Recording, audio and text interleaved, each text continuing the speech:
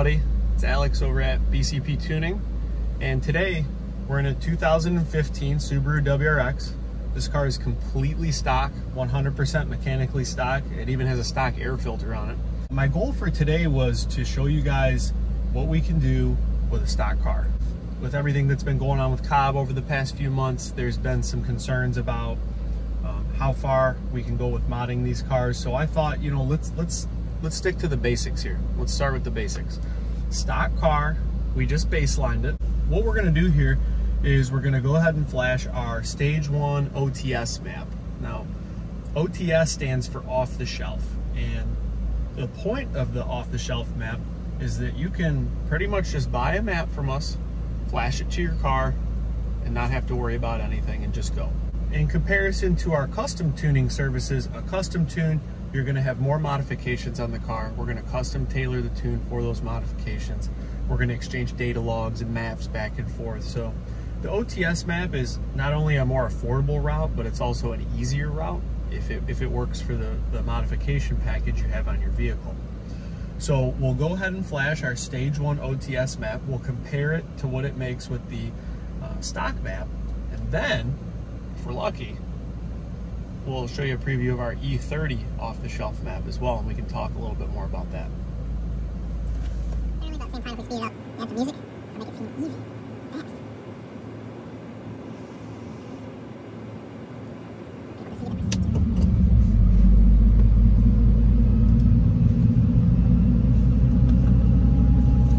All right, so we've got our Stage 1 off-the-shelf map flashed. Let's see how much power it puts down.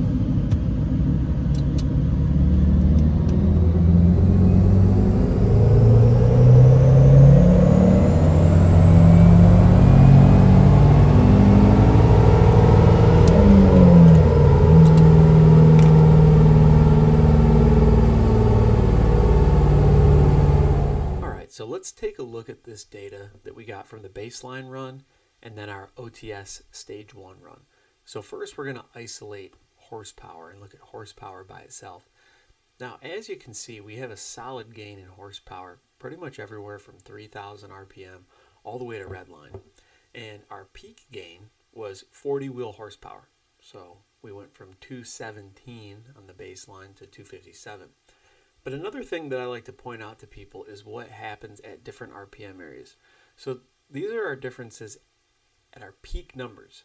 But if we take a look at 6,200 RPM right here, we're actually seeing a difference of 55 wheel horsepower. So out here, we're picking up 55 wheel horsepower. I also want to point out that the graph is a little bit smoother here on the OTS run. The stock graph is known to be a little choppier, and you'll see that more on the torque graph when I pull that up. But these dips that we see right over here, they're smoothed out a little bit with that OTS map, and I think you're really going to notice that. So let's go ahead and change this over to our torque reading. And here you get an idea of the way that the engine makes torque. Now, I do apologize that I didn't start the two runs perfectly at the same RPM. If I could go back and fix that, I would, but I already got the data. So that will not necessarily be a fair apples to apples comparison in terms of spool time, because we got a little head start right here. But after 3,000 RPM, once everything is spinning and the turbo is making boost, it's very interesting to see the significant amount of torque increase that we got. So a peak gain of 54 wheel torque, you're definitely going to feel that. And in this 3,000 to 5,000 range, you're really going to notice that when accelerating. Still nice gains at higher RPM, but this is where things like fuel quality and charge air temperature come into play. So the main gains in torque are right through here. So now that we've got that established, let's go ahead and continue with the video, and then we can talk about that E30 tune. Now keep in mind, this is a completely stock car, and we're limited with what we can do just with tuning. What we're going to do is we're going to put the E30 in the car, and then we're going to explore the benefits of that. In a nutshell, the main benefit of the E30 fuel is much higher knock resistance and much higher latent heat of vaporization rate. What does that mean? We can safely make more power, simply put. These engines are higher compression engines. You know, obviously they're turbocharged, so they produce a lot of heat. And this particular engine, because I tune quite a few different platforms, this particular engine is very sensitive to fuel quality. Probably the most sensitive I think I've ever seen. So when we put even just a bump in ethanol content to E30 there, the benefits are huge. I would say that that's the best mod you can do on a stock car. With just the E30 tune, we're making about as much as we would if you did thousands of dollars worth of bolt-on mods and then ran it on 93. So the point is if you want to leave your car mechanically stock and you want to make, let's say, close to 300 wheel horsepower, the E30 off-the-shelf map is about the easiest way to do it. So we'll go ahead and get that flashed. We'll get some E30 in the tank. We'll let the fuel mix up a little bit, and then we'll go ahead and do a pull and see what it makes. Now we're going to put a little bit of ethanol in the car, and we're going to see what it makes on the E30 map. So you're probably wondering, what do you need to do to achieve an E30 ratio? And there's a lot of different apps you can get for your phone and just different charts that you can use online, but generally it's about a 3-to-1 ratio, so 3 parts gasoline to 1 part E85. If you're at a pump that has both, which most of them do, you're going to be able to just put, this is a 16-gallon tank. If it was empty, you're going to put about 12 gallons of 93 and then 4 gallons of E85 to get that E30 mixture. The reason why we're using E30 is because you can use that on the completely stock fuel system configuration, so we don't need to do a drop-in fuel pump or anything like that at all. And that boost in ethanol content is going to give us some awesome benefits.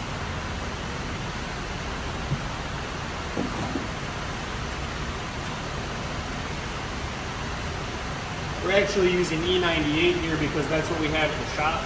You're not going to be able to find that at most pumps, but it allows us to bring up our mixture more quickly. Some of you might be wondering, how do I know if I have enough ethanol in my system? Do I have too much? Do I have not enough? Remember, you can always get an ethanol content analyzer gauge. If you don't want to go with true flex fuel and convert your car to Ecutech, you can put a ethanol content analyzer and a gauge on it so you can see your exact ethanol content that's traveling through the fuel line.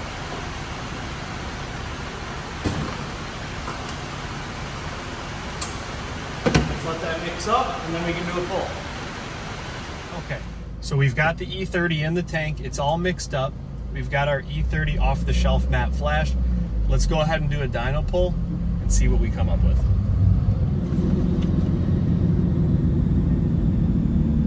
All right, let's do the pull.